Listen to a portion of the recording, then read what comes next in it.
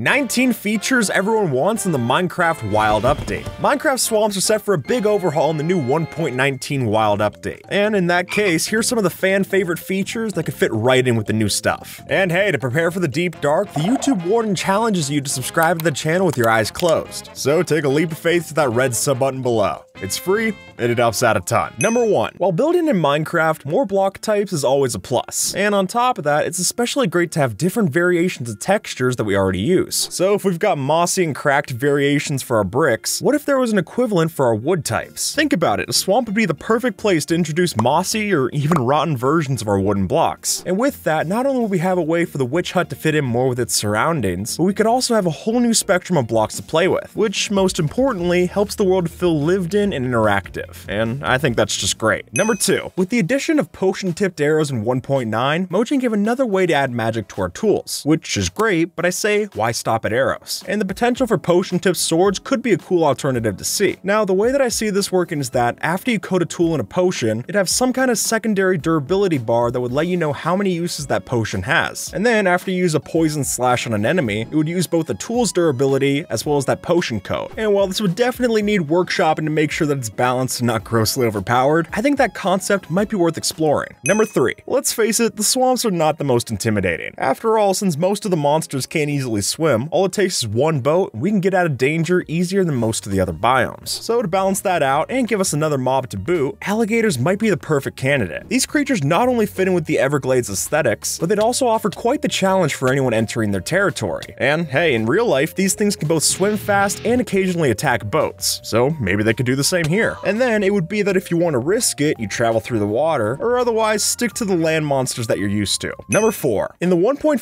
update, villagers got a big overhaul, and with that came different textures for biome variants, including swamp and jungle. But since those last two can't have their own villages, you probably don't see them too often. So why don't we start by at least putting the swampy someones on display? And really, plenty of tremendous builders have already taken a stab at making their own swamp village concepts, so the groundwork's already there. Plus, we've already got witches' huts spawning as structures anyway, so adding villagers into the mix would be a neat bit of world building, especially when you consider that villagers themselves can become witches. And truthfully, I'd love to see this realized just so we get to see more of this texture. It's that good. Number 5. Now, this is a feature I think we've all imagined at some point, because it makes sense that if we can break slimes apart, there'd be some way for them to join back together. And not only would this be a logical fit, but I think this feature would also add an additional amount of challenge to fighting slimes, since right now the optimal strategy is to break apart the big ones and then clean up the littles afterward. However, if the tiny slimes had it in their AI to prioritize merging back together, that would keep the tension high even when they can't hurt you. And it only takes one look at Phoenix SC's concept to see just how cool this could be. Number 6. Maybe it's just me, but swimming around in a swamp does not seem kosher. And we'll look at the gross underwater tint will show as much. So what if instead that water was as hazardous as it looked? I mean, since swamp water isn't exactly safe in real life, it might be fitting to add some kind of detriment for swimming around for too long. Maybe it happens like the powdered snow effect where a border sets in and then you start taking poison or sickness damage. And while I don't think that this should be a big threat to the player, it would incentivize better forms of travel such as lily pad parkour or boating, both of which seem better for Steve's health anyway. Number 7. If you're interested in the technical side of Minecraft, you've definitely considered building a slime farm. But to even break dirt on that project, we need to find a slime chunk, and that's a hassle and a half. Truth be told, you could do this in vanilla with a painstaking search process, but most of us just use online tools to find it from the seed, and both I think are a bit ridiculous. So why not have some intentional tool to help us find the slime chunks in game? And whether that's as simple as something in the F3 menu, or more intricate like the Quark mod slime in a bucket, I think there are enough concepts out there that justify putting this in the game. Number 8. If you've ever switched between the two versions of Minecraft, then you're well aware that Java and Bedrock don't always line up. And as Mojang gradually brings the Java features over to Bedrock, and vice versa, I'd like to suggest this one going forward. See, in Bedrock, we're able to put our potions into our cauldrons like so, which is not only handy for storage, but it also gives us a bunch of different variations of the block to use in our base. So understandably, it'd be nice to see this mirrored for the Java players. But while we sadly won't get the glitch for dripstone potion farms, I think just having this feature by itself would do a lot for witch huts in the future. Number 9. After seeing the 1.17 update's implementation of wax and copper blocks, it's got some of us thinking, what if we could do this with pistons? Think about it, we're currently able to use a honeycomb to change a copper block state, so it'd fit in if we could use a slime ball to change a regular piston to a sticky one. Then it'd be even better to automate this process using using dispensers, letting it use either a slime ball or an axe to do or undo the process respectively. And I'm no redstone whiz, but I can already imagine the community finding many cool ways to use that functionality. And it's the kind of sticky situation we'd all appreciate. Number 10. Now, if you've got a passing familiarity with wetlands, then you're probably familiar with the concept of peat. That is, turf that's made from a bunch of partially decayed vegetation and matter. And more importantly, folks, this stuff is very good for heating, and it's commonly used as a substitute for firewood. And to me, that sounds like a perfect candidate for our swamp-based smelting. And to its credit, the forestry mod already lays out the blueprint for this by having peat as a fuel source for an engine. So for a more simple and vanilla approach, maybe this could be used as an ultra-potent fuel that early game players could substitute in while they're down in the bog. And if anything, it's a reward for coming down to the swamps in the first place. Number 11. Potions can be a very worthwhile asset while exploring your world. But even though they're useful, I'd still venture that most of us don't use them nearly enough. And that could in part be because brewing itself is something of a letdown, especially when compared to the more robust system that we have for enchanting. Which is why I think a revamp for the swamps could also bring with it a shake-up to the current brewing system. And while there are mods full of ideas for new potion and status effect features, I'd also settle for getting some smaller quality of life things. So whether that's letting brewing stands give EXP like furnaces, or letting map makers change the potion recipes with data packs, I think it'd all be worthwhile. Number 12. Vegetation can go a long way into detailing a build, and if you ask me, the swamps do not offer nearly enough in that category. So to resolve that, it might make sense to add some more water-faring plants to our worlds. And while I think the concepts for cattails look great, it's this algae feature from the Bayou Blues team that really caught my eye here. With this, we not only have another plant like lily pads to grow in place along the water, but then we could also harvest it to make a special kind of thatch. And hey, maybe that'd be our way that we get ourselves some green stairs and slabs to play with, which I'd love to see. Number 13. As I'm sure you know, witches come from villagers, and you'll see as much in a thunderstorm. But while our NPC companions can become these baddies, they can't change back, which I'll admit seems odd, given that we can take them from the undead back to the living using just a golden apple and a potion. So with that, it only seems fair to add in some way for our witches to become redeemed as well. And hey, maybe with the addition of copper lightning rods in 1.17, we could use lightning striking twice to flip that switch back. But regardless of the curing method, it might be nice that if this can happen randomly, we'd have a say in undoing it as well. Number 14. It doesn't take much time to learn that slime blocks have a bounce of behavior. And while that's true, it's a bit limited. See, even though honey blocks are sticky along their sides as well as the top, slime blocks are one face only. And I think that's a missed opportunity. So as an alternative, maybe slime blocks could be brought up to speed and bounce items off the side as well. After all, they can do this in the Quark mod, and it seems to work well there. Plus, who knows, maybe some extra bounciness is just what some builds will need. And just saying, I'd personally like to have some way to build this machine without needing the soak touch for the ice blocks. Number 15. When it comes to Minecraft's vehicles, we've got the boat and we got the minecart. And between those two, the minecart definitely seems to be Mojang's favorite. After all, look at all these cart types, and the only variation that we have for boats is the wood that we use while crafting. And I think we could do better. So while Mojang already mentioned boats with chests in the biome vote, that's just scratching the surface. So while we're at it, why not add in furnaces for motors, or extra planks for a 4-seater? Plus, this could be the prime time to let us place banners inside of the rafts and make our own kind of sailboats, all of which would be much appreciated, I'm sure. Number 16. Okay, now I'll be the first to admit that I usually find fog to be annoying in Minecraft. Whether it's in the water, the nether, or even the previous void fog, it's usually a feature I can do without. But at the same time, it goes hand in hand with swamps as we know them. So I think it's worth considering, and maybe with some extra care to make sure it's not that frustrating. For one, I think the looks will play a huge part for the player perception, meaning if you can take screenshots of your base in the bog that look like this instead of this, I think plenty of people will hop on board. And frankly, it would offer both a unique aesthetic and an obstacle to the biome, both of which give it personality. Number 17. If you've walked around the various swamp biomes, then you've definitely noticed some fungus among us. And in Bedrock, that's a lot more obvious. So since these wetlands are home to a fair amount of fungi, I think it's only fair to bring Java up to speed and add big mushrooms here as well. Think about it, the conditions for a swamp are as close to perfect for a mushroom as you can get, and at the very least, it should be on par with the dark forests. So while this could do its part to offer more food in the biome, I also think it'd be nice to have another splash of color to add to the drab ones we have. Number 18. Look, I love redstone flying machines, but even I have to admit that they're not always the prettiest. So one way that we might be able to bring our materials into the aesthetic era is through the advent of dyed slime. And while I would personally love to see an implementation as cool as Seth Bling's colorful slime blocks, I'd even take them if they didn't behave any differently. And with the ability to choose between 16 different colors of dye, we could add a lot of variety to the different flying houses we're moving around. Or maybe it would even just be nice to add some color coding to our redstone circuits. Either way, I think there's territory here that's just begging to be explored, and hopefully Mojang lets us do that. Number 19. sustain. Sustainability is a large part of the Minecraft survival roadmap, especially late game, which means that players are always looking for new ways to farm and mass produce each item that's introduced. And with that, I'm surprised that lily pads haven't joined the roster. Now, I get it, they're not exactly the most useful material, but if you need a lot of them, there's not a good way to tip the scales. And honestly, I get the bulk of mine just as junk from a fish farm. So in addition to that, why not take after sea pickles and perhaps let us bone meal lily pads to spread them more? That way we're not disrupting what's already in place, but if you need a bunch, it's also possible. And with that, folks, have a good one, alright?